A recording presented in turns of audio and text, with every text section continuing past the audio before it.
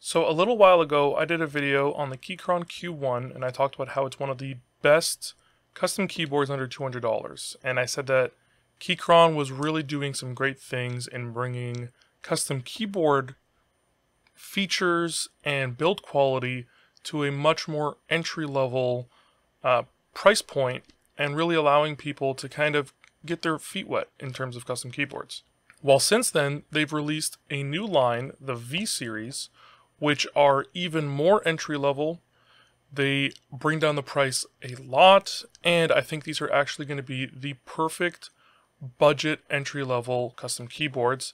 And today we're going to be opening up the Keychron V1. So between the Q series and the V series, what are the similarities? They both support QMK and VIA. They both have south-facing RGB LEDs. They're both hot swappable PCBs. They both have a sound absorbing foam between the plate and the PCB. They both have knob and knobless options. They both use the double shot PBT keycaps from Keychron. They both support Mac and Windows, and they both use screw-in stabilizers. Now, the major differences between the Q and the V series is that the Q series is gasket mounted and the V series is tray mounted. Gasket mounting allows for a much more flexible board that is a lot more comfortable to type on and helps absorb a lot of sound as well, whereas the V series is directly connected to the tray, which makes it a lot more stiff, and it comes with its own things, but we have a mod actually to help alleviate this downside. The V series also has Keychron switches instead of the Gateron Pro switches that the Q series has. We're going to listen to what they sound like because I got this board here with the Keychron Browns, but I got my Q series with the Gateron Browns, and we're going to test them both in here and see what they sound like. And the most notable difference between the two is that the V1 and the V series in general uses an ABS chassis instead of a full aluminum CNC chassis that the Q series does.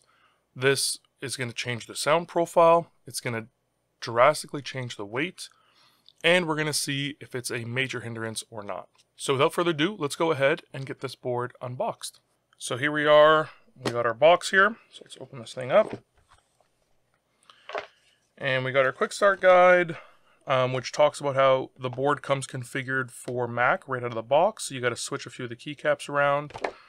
And then it's got a few of the hotkeys right there for the layers and the RGB and VIA.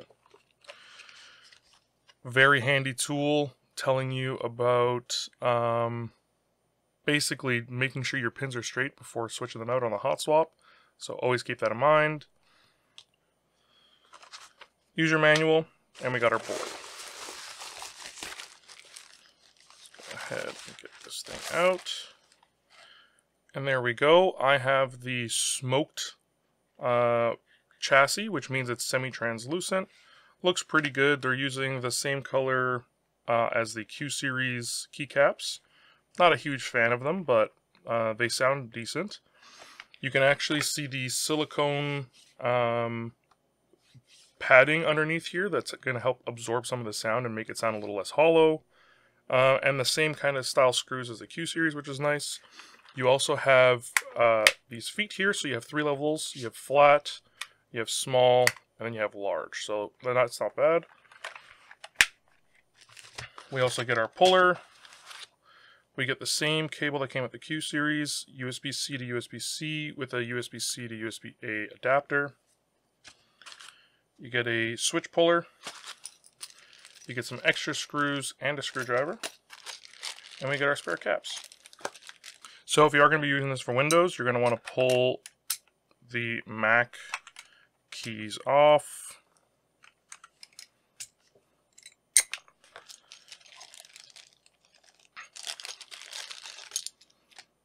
Get our Windows keys on.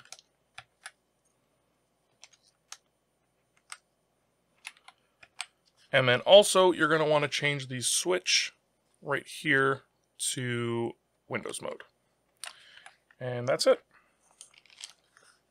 So as I mentioned, one of the big differences between the V series and the Q series is the ABS plastic and how that weight is going to be a huge difference. Just picking up the box, you can tell that there's a big weight difference.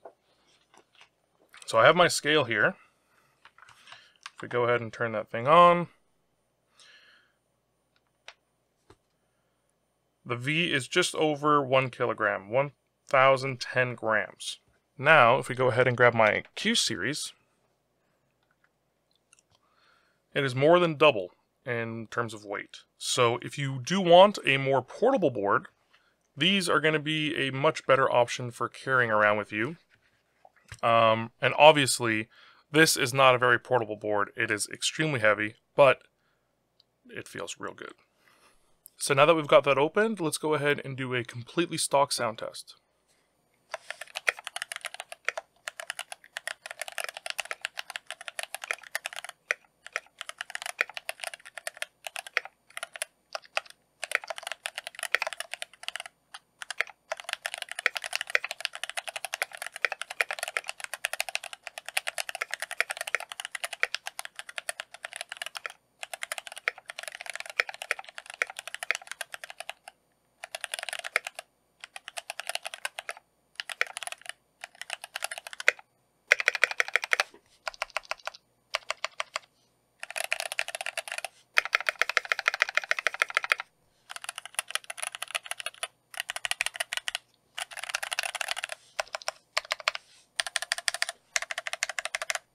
So now that you know what it sounds like, let's quickly go over some of the pricing. So the fully assembled version is $84 and the bare bone is $64, which I think is an absolute incredible price for this keyboard. If you want the knob versions for either, it's going to add $10 to the price. You have the frosted black, which is the semi-translucent, which is what I have here. And then we have the carbon black, which is entirely non-translucent. Or non-transparent, sorry. Now that we know what the keyboard sounds like entirely stock, we're actually going to be doing one mod to this keyboard, and that's actually going to be the O-ring mod. What this mod is going to do is it's going to replicate basically a very simple gasket mount, and it's going to help clean up the sound profile of the keyboard a little bit and help it sound a little less empty. We're going to take a look at what this mod sounds like with the regular Keychron switches, and then we're going to look at how it sounds like with the Gateron switches as well, so you can figure out if you want to get this board with those switches or not. Alright, so we're going to disassemble this so we can do the O-ring mod. So just flip it right over. Take these screws out. Alright, so once you've got those 8 screws out, you can go ahead and take the plastic front plate off. And there's going to be 12 screws you're going to need to remove. You're going to need to remove a couple of keycaps to get to some of those screws. So you're going to have to remove these and remove these, as well as some of the keys in the middle.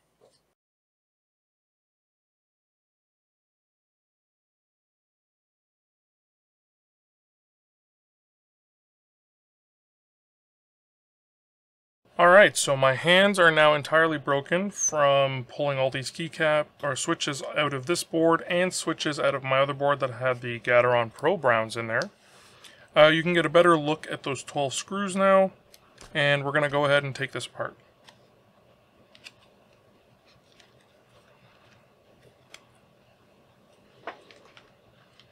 So now that we got those 12 screws out, we can go ahead and take out these little bronze screws on the back, and those are going to separate the plate and the PCB. So the only screws you need to remove are the 3 up top and the 3 right here. So to make the mod a lot easier, you can go ahead and put your screw through the metal plate, like so. Grab your O-ring.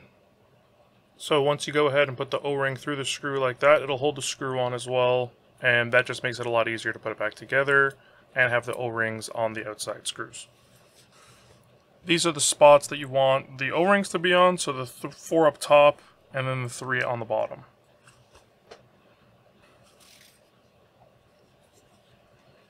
Now we can go ahead and put the foam back on.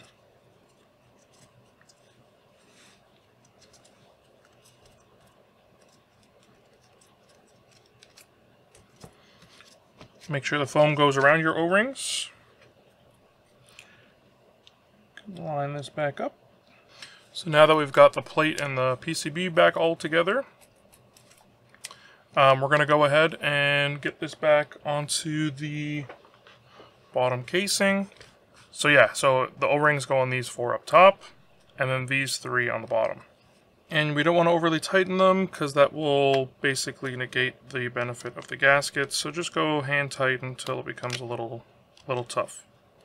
Also, because this the tray that you're screwing into is plastic, I highly suggest counter-rotating your screws until they seat nicely inside of the plastic threads, and then threading them down so that you don't cross-thread it by accident.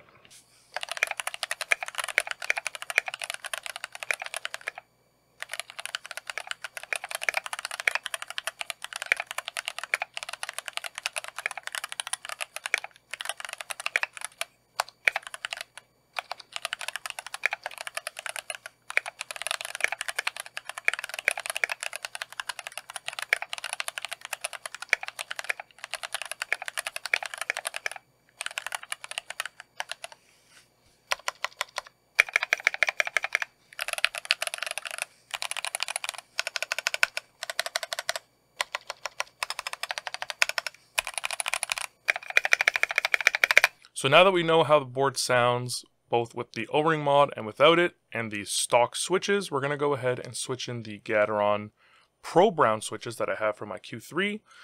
So if you just want to see the difference between the two switches, the Keychron ones are a box style. The Gaterons are a regular stem style. RGB wise, they seem about the same. The Keychron ones actually may allow a little bit more light through because their plastic seems a little bit more translucent, but yeah. Those are the two switches. We're going to be putting all these in there, and I'll show you that when it's done.